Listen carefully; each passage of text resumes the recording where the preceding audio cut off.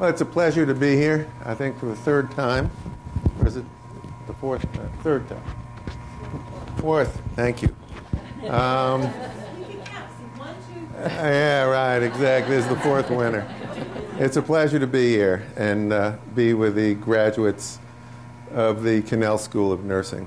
I have been working with the Cannell School since Dean Gennaro came on and insisted she have another New York City outer borough person as a consultant. And so I'm from Brooklyn, she's from Staten Island, so you can see I'm classier than she is. But we adored the girls from Staten Island when I was a teenager. But the bridge wasn't there yet, so it was hard to get across. We're going to begin, and I actually talked to Mairead on the phone for about 20, 25 minutes last week, and on the basis of that, I'm here to give her my resume and say that I will come work for her anytime she likes. And we will talk about, because she is clearly a person who knows what leadership is, and much more importantly, knows how to be comfortable as a leader, which is probably the hardest part of leadership is making sure your leadership represents you as just in an integral way. But when you first came out here, nobody has said anything about the nature of her job. And just to give you an extent of what she controls, if you will, at Brigham and Women's, it's 900 beds, 1 million ambulatory visits a year, 12,000 employees. Boston College, by contrast, Father Lay isn't here, so I'll say Boston College, by contrast, has only about 4,000 employees and a $2 billion operating budget, again, dwarfing that of this institution. A lot of responsibility. But I want to return or begin with your first job out of the School of Nursing, which is like a lot of first jobs in nursing. You worked in critical care.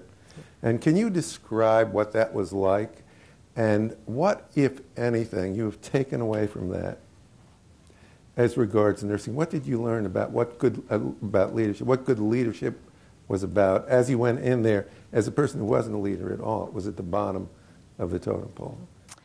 I think when I was a new grad, Pat Benner's work on From Novice to Expert really hadn't hit the airwaves yet. So, as a new grad, we expected that we had to perform and had to perform pretty well. And I wish I could say that I always felt great when I was driving home after work. So I think as a new grad back then, I have taken that experience of being a new grad with me since those days.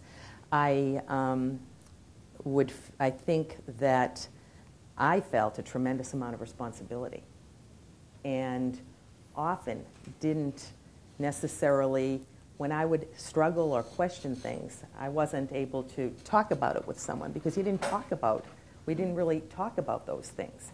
We now know, as we think about novices in any role, especially practice professions, that what you're experiencing and what your head is telling you and your mind is doing is not just you. It's probably happening to every new nurse, for example. And we realize that through narratives and through conversations, we can learn an awful lot. We know, as you think about new graduates can tend to be very task-oriented. I've got to do this, and I have to do this, and I have to do this. And as you look at nurses who are more expert, you realize that there's just beautiful choreography, connecting the tasks with the relationship with the patient. So in my role as both a professor at Yale and also as a chief nurse and a leader, I'm very interested in making sure, we used to say something at the Brigham, and I think it's permeated pretty well. No nurse should ever feel unsupported, whether it's 3 a.m. or whether it's 10 a.m. in the morning. There should always be a phone call that they can make, because what they're experiencing, none of us should be on our own when it comes to our practice and our care. So the notion of as a leader realizing, and for any of us, realizing that we're all learning every day, and we don't do it by ourselves.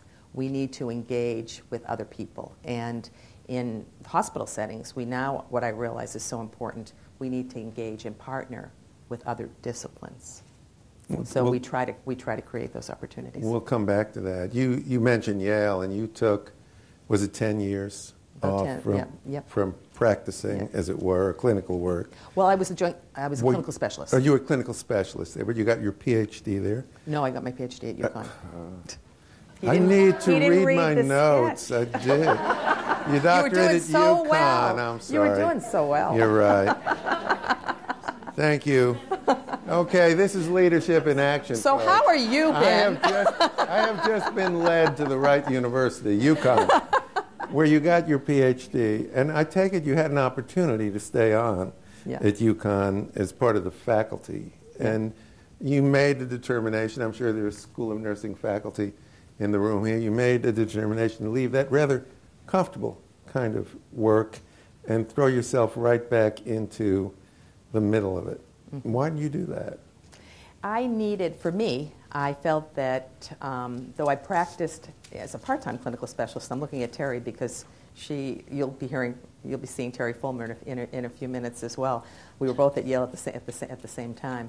I felt like I needed to get really back into, for me, what I would call practice. So I had an opportunity to come back to Brigham and Women's Hospital as the Director of Nursing Research. And that opportunity was going to allow me to work with clinical nurses and work with them as they had questions in their practice to try to look at the science and the literature behind their questions and see if we could help them to have more active inquiry and more evidence-based practice. And then from there, I just had different positions. You had a series of other positions of leadership there. And the big change for you came when you became the Chief Nursing Officer and Senior VP at the Brigham. Correct. And that must have been an extraordinary leap for you. You were running small organizations. What was it like to transit, as it were, from being a middle manager to being a very senior manager? It was, I think whenever we transition from one role to another, I think there's that period of time, whether I'm a new grad as a novice or I'm a chief nurse as a novice.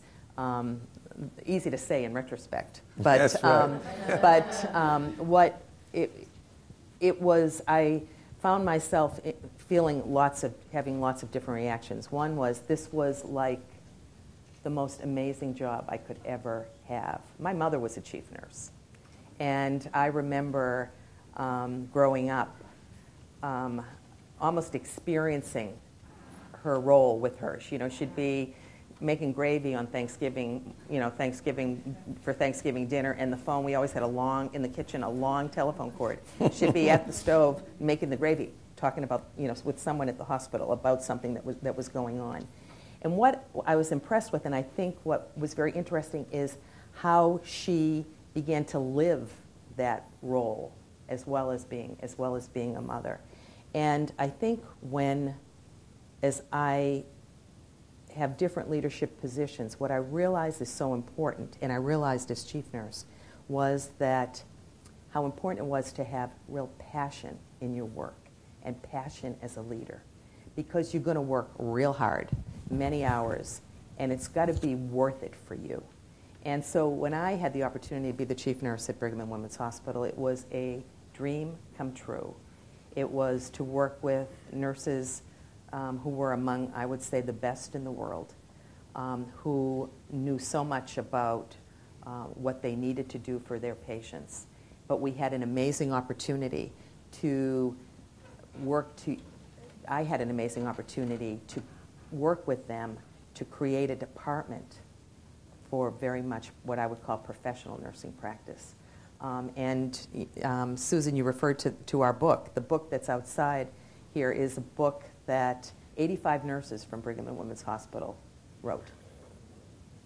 And it's a story of our 5-year journey together, and where we started, and with a vision that we created together. And the vision is very simple. It's to provide excellent care to patients and families with the very best staff and in the safest environment.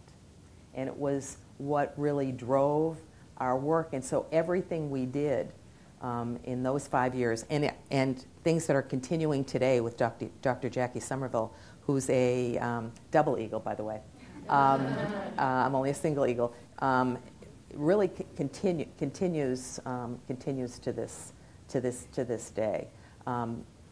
But it was to be able to work with our nurses and create something with them so that they could provide the very best care to patients. So what would be more thrilling?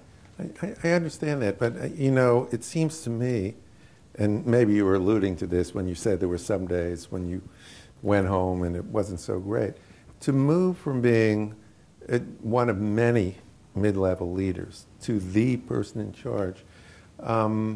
Is nursing a singular profession where the people you work with, your colleagues, are simply accepting and that there's no jealousy and there's no, it strikes me that to make that kind of move would require some very smooth moves on your own in terms of how you project your leadership, how you use it, how you use your new power. Is that, am I correct? Is there a learning curve on that? Was there for you? There is a learning curve. It was interesting. I moved to my position having been in that institution. I don't know if that made it easier or more difficult, because it's why did she move? Yes, that position? Precisely. But on the same token, one of the things that works for me is building relationships, and so I do feel like I had been there long enough and had enough credibility with different disciplines that it made it a little bit easier. The other thing I think that is important for new leaders, especially for me in this position, the first is, as I said, to really have this sense of passion, that it was exciting for me to be in this job. The second is that you really have to pick good talent to be around you. And I don't want to be cold and callous about that, but it is so important that you have your team with you. A team that will tell you the truth, a team that will allow you to push the envelope and allow you to push them a little bit. But that's probably one of the most important lessons for me anyway in that position, because it was that team with that team, the chemistry from that team with the nursing department, I think, really was what made it grow. Let me pursue the truth question. What tends to happen to people who get promoted is that people stop telling them the truth because you have all this power. They tell you things they think you want to know. I tell you a secret, I've seen this at Boston College. I know. Hard to imagine a place as honest with the amount of integrity we have, but I've seen people tell our presidents things they just simply thought the presidents wanted to know that were not true. How do you filter that, and how do you find out what's really going on? I understand how important the trusted lieutenants are, but once you get past that, I mean, you're talking about more than 10,000 people. How do you find out? There are certain people that will tell you the truth. And, it's not always a good day when you hear that. And you don't really want to hear it. And, there are many times when I'm told the truth and I just get so ticked that I try to cut it off. And the next day I'm kind of going to that office and knocking on the door and saying, okay, now, really, when you said that, what did you... So there are some people. We all have to be willing to listen, right? Because it's not always a good day when we do listen. So you get to know who's going to help you with certain Sure. things. The other thing I find is that a method that I used a lot as chief nurse, and I continue to use today, is having focus groups. And there's some of my colleagues, the clinical nurses at the Brigham are here today. I don't think our clinical nurses ever have trouble And I don't think my non-nurses, other employees now, have trouble telling you the truth. It's your people around you who won't tell you the truth. But if you are present enough and poke your nose into enough different groups, you'll hear from people. People who are so far removed, they don't feel the same sense of concern. Right. Did you innovate the groups? What did you say they were? The groups you brought together. The focus groups. Was that your innovation there, or was that part of the practice at the Brigham? It hadn't been the practice. Okay. It was something that we started. It was very important for. There were two reasons for doing it. One was I needed to know, and even today in my role, I need to know from people on the front lines what's going on. And the other thing that I am committed to, and I think is really important, and tried to do in the Department of Nursing, was to make sure that nurses felt that their voice was heard, that it was heard by me, and that it would be heard in other forums. You know, that video we showed here, and there was nothing fake in it, let's put it that way. We followed you around. You had a very, I believe, I don't know if I'd call it a tough encounter, but it was described to me a frank encounter with that group of nurses at the nursing station there. And one of our sound guys was saying, we can't let this be heard, what these people are saying. And he said to me, I said, well, I don't understand what they're saying. So as much as we heard, we heard. But it was according to my staff, astonishingly frank discussion. They told you everything they thought. They revealed all the secrets. It strikes me, it's kind of, either you'd set that up before we walked in. Does that happen a lot, where people are that open? The problem there was they were concerned about some issues on the floor. And they just let you know, right down to the last detail, what those issues were. And does that happen a lot? Or? So we are trying at the Brigham, and I think in most institutions now, we realize that we need to be much more transparent about what's not working well. We can't, the idea of, same thing, only from a system perspective. Right. Oh, everything's just fine. No, everything Right. isn't fine. And we realize, as we think about the words, or the concept that we hear a lot about now, is creating a culture of safety. And that is to make sure, and some of us in this room, you can think about, I have times when I used to work nights as a young nurse, and there'd be a patient problem at 3 a.m., and I would worry about whether I call the physician or not and wake him up, and should I? And meanwhile, the patient is in need of something. What was it in our culture that made that concern apparent, that made me question what I was actually going to do? We realize that happens all the time. And so what we started, and I was a part of the team that started this, was what we call safety rounds. And we go to floors, we go to patient care units, and we ask staff, what worried you when you were driving home today? What do you think, where was there a near miss? What really worried you? What do we need to know? And what do we need to do to make sure this is a safe environment? So we believe, as a leadership team, that it's critical for us to ask and be willing to take it. But then the third part of it is, so we ask, we try to understand it, and then the third part is to try to do something about it and to show our employees that, in fact, you know what? You said this was a problem. You said the meds never come up on time. When a patient gets admitted from labor and delivery up to postpartum, Holly, I don't know if you ever heard about this on 7, but how do we make this better? Because the nurses are on the front line, or employees are on the front line of something, and the patient, it needs their medication, and our system doesn't get the medication up there in time. What's that all about? The previous chief operating officer at the Brigham was who? Kate Walsh. She's now president of BMC. Okay. Now, was she a nurse as well? No. What was she? She was an administrator. Okay. Are you the first nurse to have risen to this position? At the Brigham? At the Brigham, and at the Harvard system right now, yeah. I would say. Let me ask you that. I mean, you were talking about being a young nurse, 3 o'clock in the morning, worried about waking a doctor who may have been younger than you were, but that doesn't matter. When we talked on the phone, we were talking about your leadership style, which we'll get into in a second, and you were talking about the different leadership style that doctors have, men and women, but just a different way of making decisions and so on. What were the obstacles to you culturally in rising in this way in a major teaching hospital where, all the doctors are famous, as it were. Everybody's, people come from all over the world and from all over, I've had my own experience of chronic illness. I know I was sitting next to people who literally come from across the country to get the same treatment I was getting 2 miles from my house. Mm-hmm. So what was it like to make your way through this, and as a nurse and not as an administrator? That is to say, the relationship between doctors and nurses doesn't need to be explained in this room.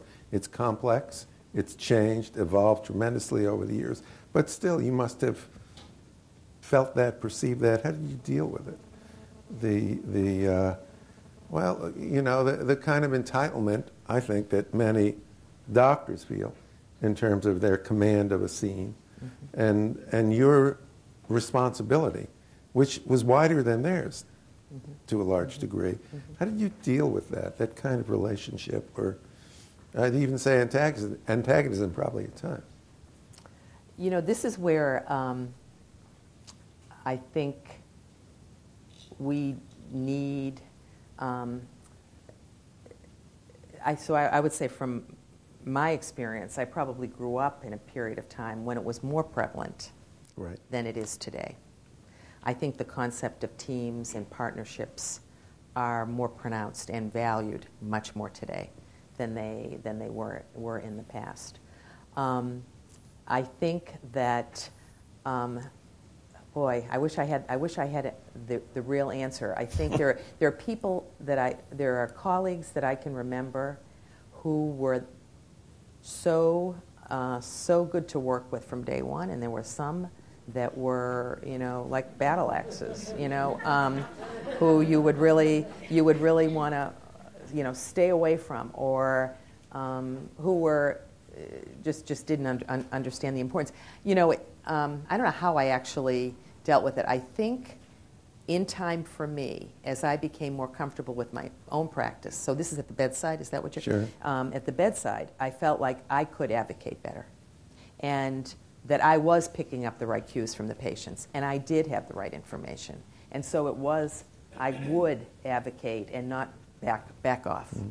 And I think that's probably how we are in many, whether it's nursing or other careers, as leaders. As we become more comfortable, more confident, we can make our case better. We continue it, but it's easy. It's not the natural gravitation if you've been beat down enough.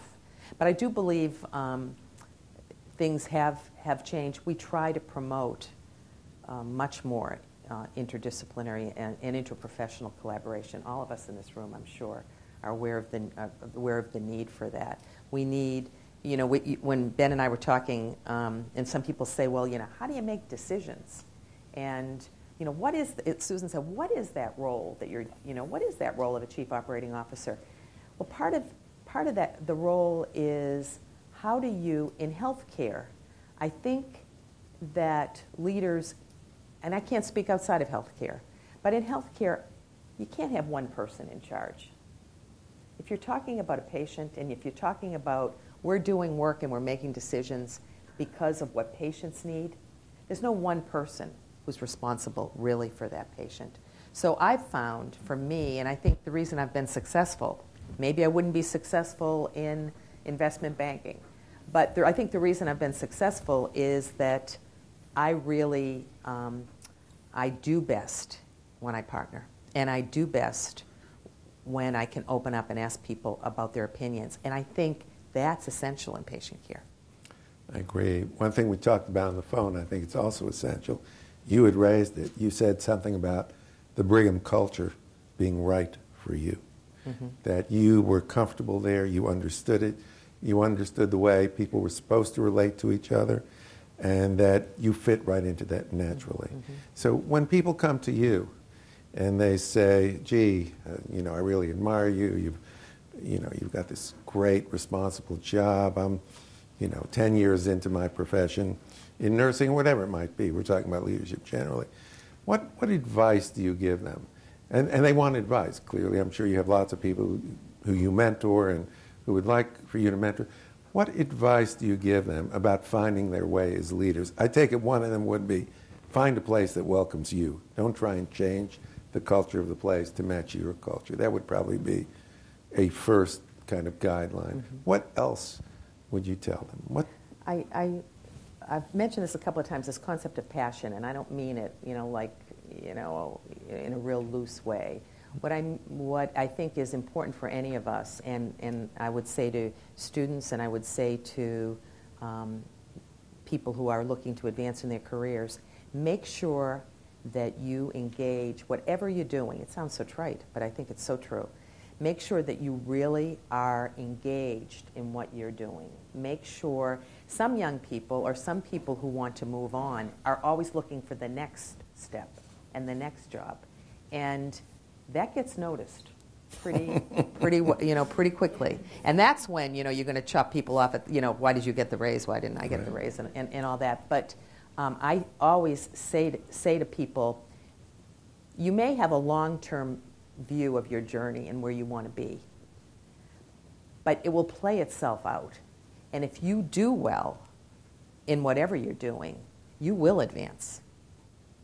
The other thing that I think that I often talk to people about is it's good to have mentors. It's good to have or supervisors or bosses who you can talk to, who can help you understand how you are growing and how you are learning and putting the pieces together. Because sometimes you move from one job to another within your career in an illogical way. Mm-hmm.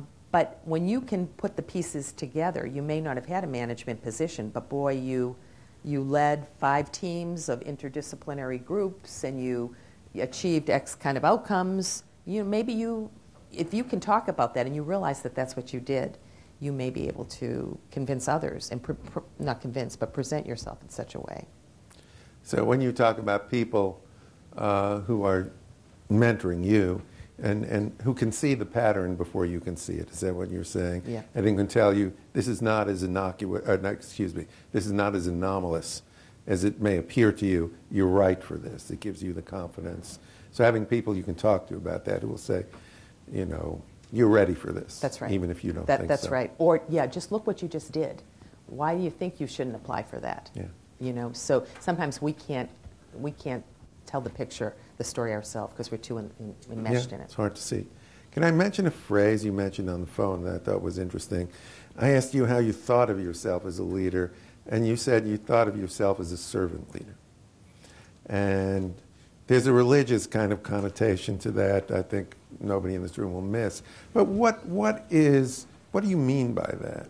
A servant leader as opposed to, I don't know, a dictatorial, I guess, would be one way to, but a leader who's at the service of the people she's leading, in this case, not at the service of your ambitions, your career, the extra bonus at the end of the year if you make your marks. How do you view it? What's the servant leader to you? What it means to me is that I'm only an N of 1 as in my role, and I can't do it. And in order to achieve what we need to achieve, it's going to be through other people. And so my responsibility is to make sure people who report to me can do their jobs, because that's when we'll get to where we need to be. So I'm more in service to the people who, if you select the right people, if you have the right people working on your team, you can let them grow and let them go. And what the questions that I would ask is, what do you need? What can I do for you? As opposed to, you should do this and that. So that tends to be my style. Mm-hmm. I think it seems to work. And when you are working with a highly educated group, as a nurse leader, when you're working with nurses, who better than them to show you the way?